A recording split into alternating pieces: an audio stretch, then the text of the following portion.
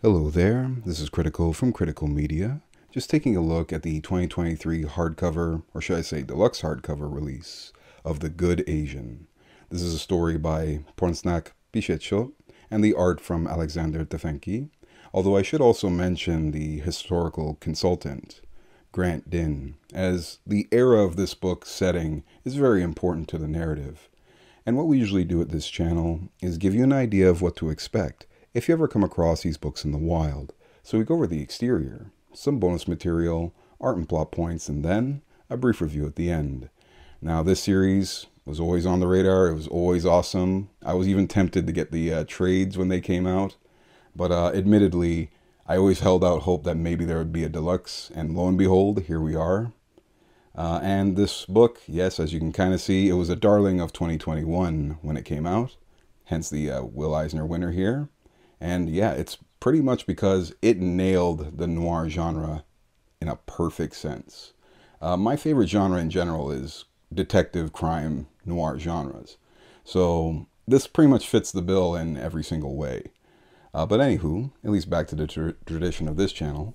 In terms of the exterior, you're seeing another striking release from Image. As mentioned, usually Image, when they release a hardcover, it's usually deluxe format, very similar to Marvel and DC, or at least Marvel's oversized, as they call them.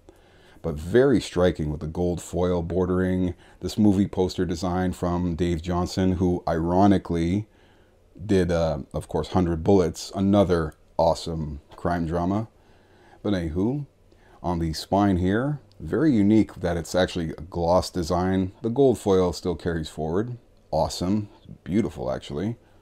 And of course, the exterior here, your typical fair synopsis with the accolades and that gold foil following. But yeah, very striking. The book itself is about 300 pages. It was about 10 issues overall. But as you can see, this book, it has an excellent eye, very on point. And the story does use a few two-page spreads. And because it's an Image release, those two-page spreads are fully readable. Like there's no gutter loss really. Very on point. But at least now onto the bonus material here. Now they did incorporate, as mentioned, it's very important, the historical reference. So you do get a lot of that here. You know, just educating the readers on what was going on with America. Yes, the whole Chinese being a part of the first real effect to immigration bans of America. Very on point though. And it doesn't just tell you the US side of things. It also reminds you that, yeah, they were coming to, you know, Canada as well as Mexico as well.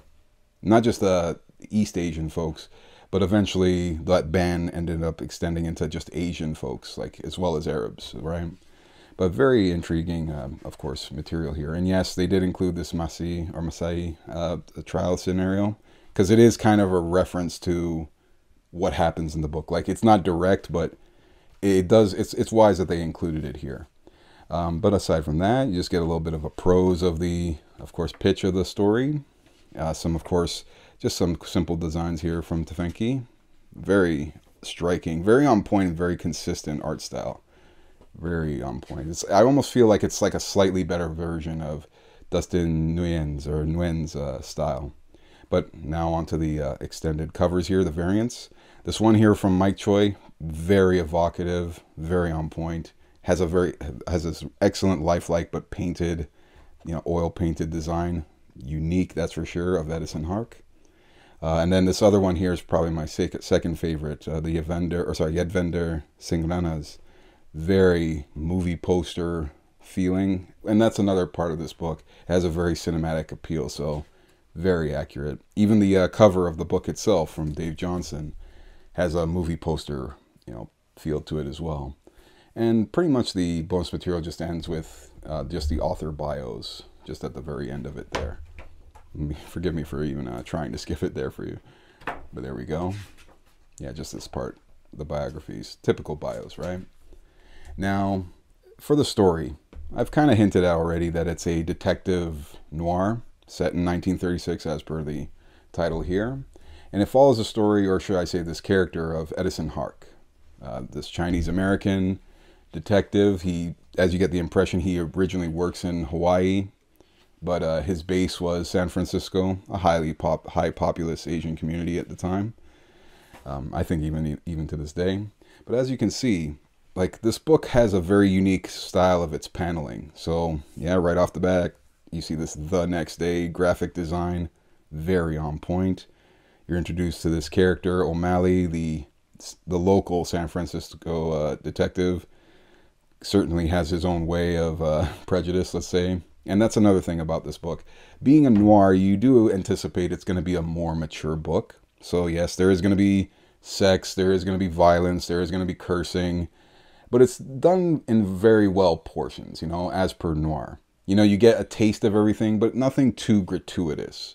There is nudity, yes, so I'll try to avoid those pages for the sake of this video. But yes, nonetheless, it really just boils down to this. Edison Hark, he's called back to, of course, San Francisco by his benefactors, Mason Caraway, to look for one of his house servants, Ivy Chen, because she's gone missing. And you're kind of introduced to this dynamic of how, yeah, Edison Hark was even related to these folks at all.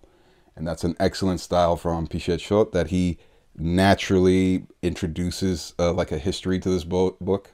Not too much exposition. If anything, most of the exposition I find in this book is more just trying to place you in the, I guess, the era more so.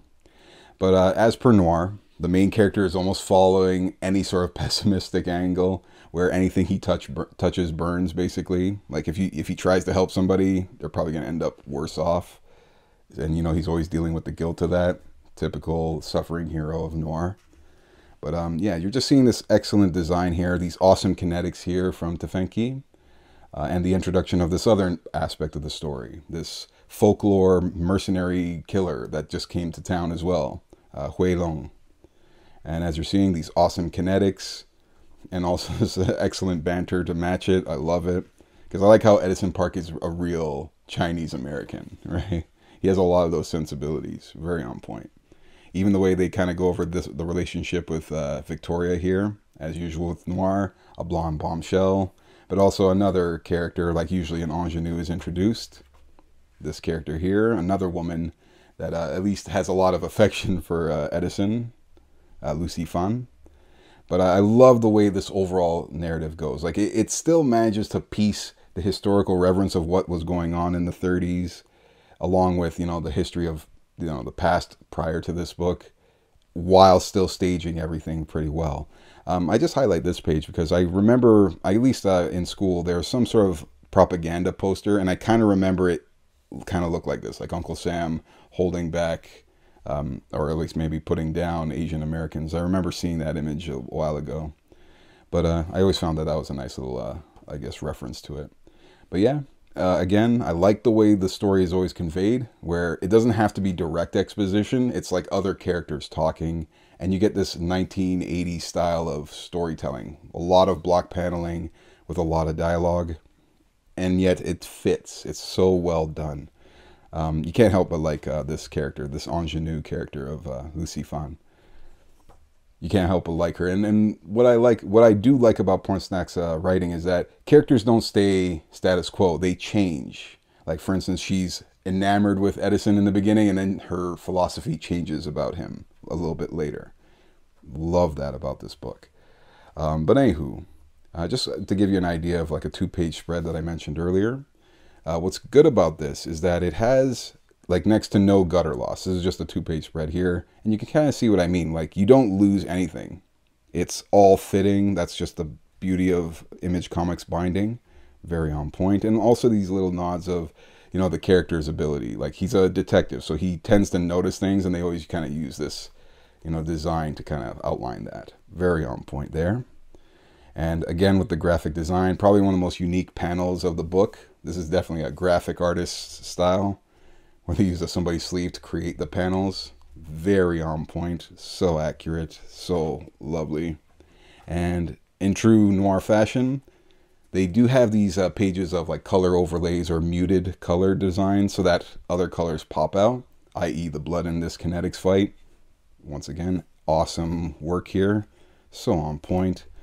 And because it's a detective noir genre, I'm not going to go too far into the plot. It's better that you guys read it. It's very intriguing. It's very riveting throughout. And it has a very cinematic feel, as you can kind of see with this plotting here.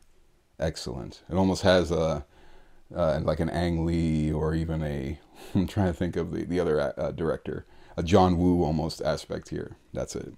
But a very on point book overall. It was worthy of its wins and its accolades. I'm so glad that it got a deluxe hardcover touch. Nice little cinematic approach.